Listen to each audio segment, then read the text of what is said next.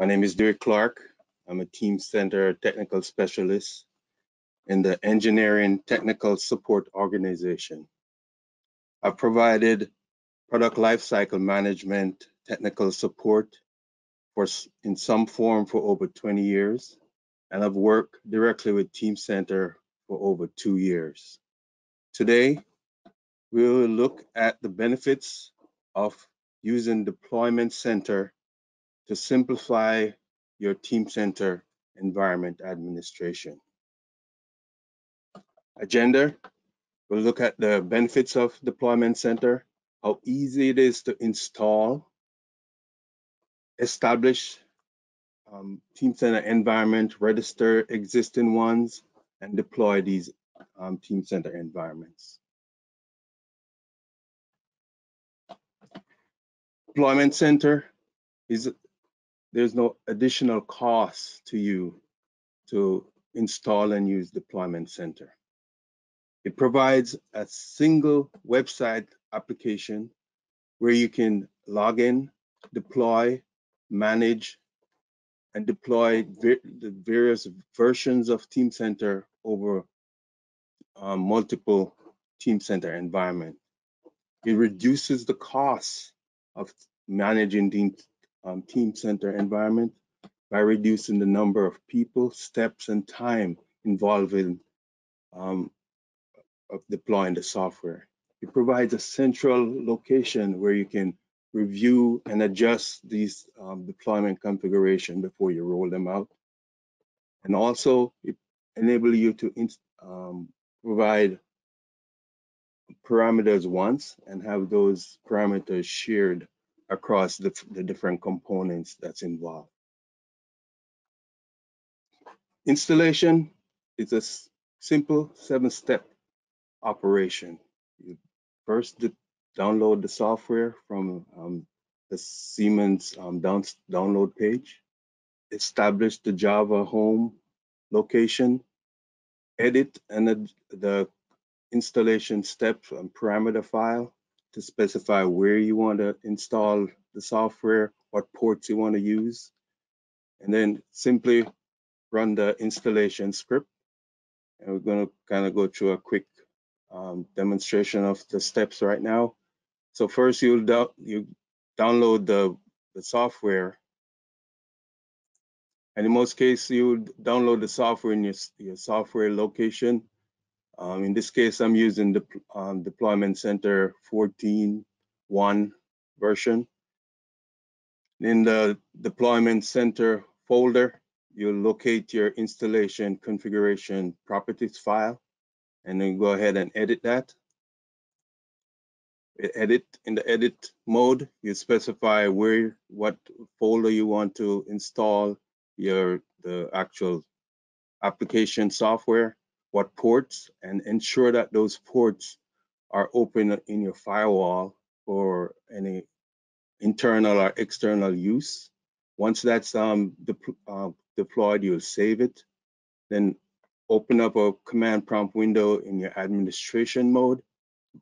Go to the actual directory where you have that software deployed, and then execute the script. So in this case, we're just running the deployment script. And once it executes, you'll have your software installed. And then you can go in quickly and log into the actual page as the administrator, which was established in your properties file. And you'll have the application is ready, and your software installation components that you already established would be available for you to review. So there's several simple steps, which I've just demonstrated. And once you have that established, then you can go ahead and utilize the tool to create and register existing Teamcenter environments. To create an environment, you just simply log into the Deployment Center, go to the Environment tab or page, and use the Add to add a new environment. In that case, once it's added, you could go ahead and use the Overview component portion to edit the name and location and any comments you want to put in there. And the key to using these environments is to establish the software that you're gonna, for that environment, the options that you do, what other applications, and the components, and then deploy that script. Once you have the scripts deployed, then you take that actual script, download it to the actual workstation that you like to install, that make the installation, and then execute the deployment script. In this case, we're going to demonstrate those steps. Go in, you'll establish, create a new environment by clicking on the plus. Once you have that environment established, in the overview, you can go ahead and edit the name, location, and comments. So in this case, I'm going to put this installation on my local workstation. So I'll give it the name, and actually keep the name as my local machine, and put some comments for what version of Teamcenter I'm going to install. Once I finish that, I'll save it, and then go ahead and select the versions of the software. That in this case, I'm doing 14, and with the SolidWorks Solid Edge. Once the software is registered, you go in, you define the options. In the options, you can either do a G2E, or let's go back here, or use the IIS as the architecture for deploying. You can specify whether it's a single box installation or distributed. And then for the applications, you can go ahead and specify additional applications that you want to install by clicking on the add. And for each component, you'll go through and make sure that each component is 100% complete, and that will let the deployment script available to you. In this case, I'm going to go through pick a few of them and show the examples of the components that you need to find. So in this case, for the database, you could have the database local or networked. The FSC, you go ahead and specify what the directories you're going to use, a rich client, whatever you need for your Teamcenter web tier. You could go in and specify that information that's needed. Once that's completed, you could go ahead and generate the script. Once the script is generated, it will present to the location on the server where that script is generated. You go to that server, copy the script, bring it over to the target workstation, extract that information, and then go ahead and go to that directory where it's extracted and execute the script. Execute the scripts that shows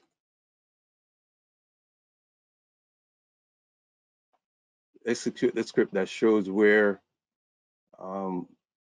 the information is provided. In this case, I extracted it. Execute the command prompt. Go to the directory, execute, and then it will install. Go ahead and deploy the information. Once it's deployed, you can come back to your deployment center login and confirm the information by going into your environment, and it will show the status for each of the component with a flag indicator to show that it's 100% complete. And that's how easy it is to create and deploy an environment. For existing environments, you'd simply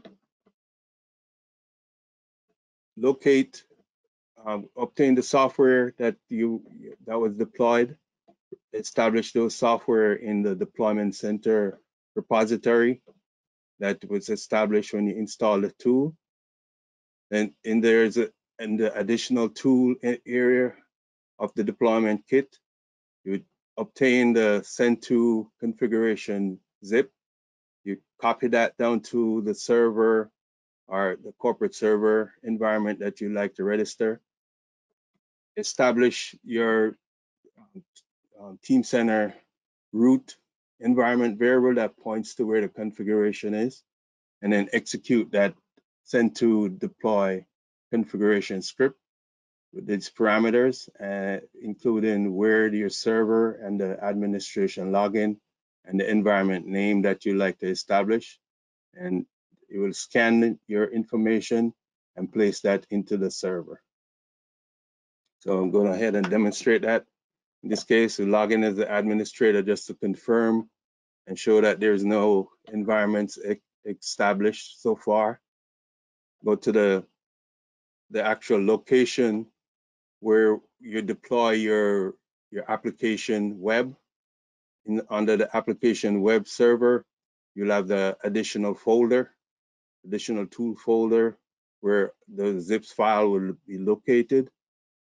You go ahead and go to that location, get a copy of the send to configuration script, bring that over to the server that you'd like to register, unzip that content, and then go into the command prompt, grab that, go to the location that you extracted the information, and execute the send configuration command as demonstrated here with the parameters that you like to configure. In this case, I want to register my environment, which is I'm going to call TC AWS. And once I execute that, it'll go ahead and scan the information and present you to say, okay, the environment was registered. Then you can go ahead and refresh your environment and you demonstrate that it's actually defined, and you would get the registered software along with the machine name. You can go ahead and look at various information about, the name of the server, and additional information will be captured. For deploying, and we've gone through, but with the registration, there's some notations for this registering environment to note. If you're using an IaaS web server, you need to execute or edit the installation configuration XML to ensure that the existing website ID matches the path or information that's registered in the IaaS server. The tool, when you try to execute the registration, will actually capture that and give you the information that you need to update that configuration information with. For if you're using a Java EE web tier component, the send to tool is not able to read that information out of that application web manager. So once it completes its registration, you will need to go ahead and go back in and edit that component to define the information that was already specified, since it's not able to read that information. The to deploy environment, as I say, it's a simple step. You go ahead in the deployed environment, specify the software component, application, and then execute the script. Ensure to run the deploy batch script with the passwords and the actual repository. For your local repository, you can either establish local versions, or you can establish a network share to your deployment center repository, and then use that as your software location when you're executing the script. I won't go through that actual script process again, since we've done it a few times. A key deployment, quick environment deployment feature is provided. And with this deployment option, it requires you to have expertise of editing XML configuration file. So in this case, you typically would export an existing environment as a starting point. Go ahead and make updates to the XML file that's generated to add whatever software components that you want to add or update. And then you would obtain the quick deploy zip file in the additional tool area. Get that down to your server that you want to actually execute that on. And then go ahead and execute the deployment script, specifying the location, the URL to the server, whatever environment information that you like to specify, along with the input of the XML configuration file, along with additional information that would actually execute the script and register the environment, and actually register the environment and generate the deployment script all in one execution. Once that deployment script is established, then you copy that down to the server that you would like to deploy and execute the deployment. In this case, you go ahead into the actual XML, edit the XML file.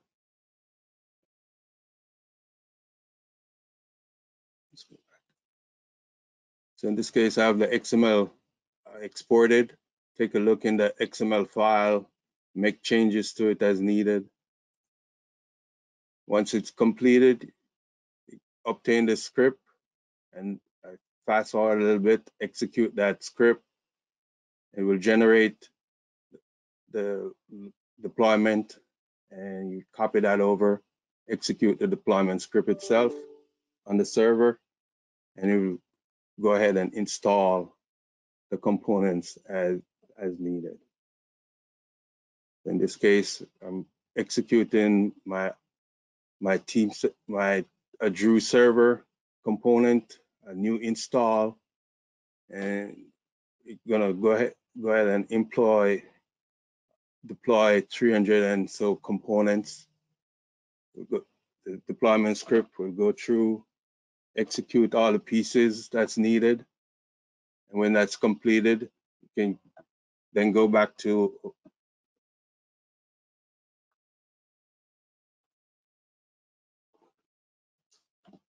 once that's deployed, you go back to your environment, and you'll see the actual deployment script located there. So for the quick deploy, that's one feature that's available to you. That's a quick execution script. For notable